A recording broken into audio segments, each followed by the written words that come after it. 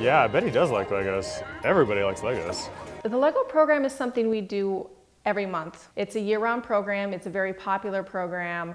And this time was a special time because we had a contest. And I decided I wanted Daniel to come judge it.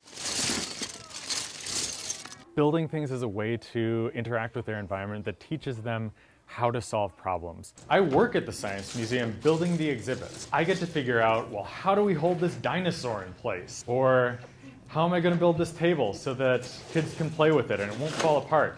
So those are the sorts of things that I get to do all day. And I got there because I played with Legos a whole lot when I was a kid. Building with Legos builds so many great cognitive skills. And it's just that, yeah, the trial and error, but also, you just think, what if I put this here? And how will it balance? Those kind of like STEM things that, it's hard for kids to really find the great opportunities for, but it's just basically there and it works so well. Oh, that's really good.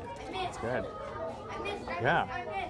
Are these ladders to get up to the top? How you have an idea for something that you want to build, but you don't have the pieces to build it, and so you'll come up with a solution. You'll invent a piece that doesn't exist yet, that you can fit in to make what you want to make, to get to where you want to go. Legos are a great way to explore how things fit together, how things fall apart, how things interact. Make it right. Oh!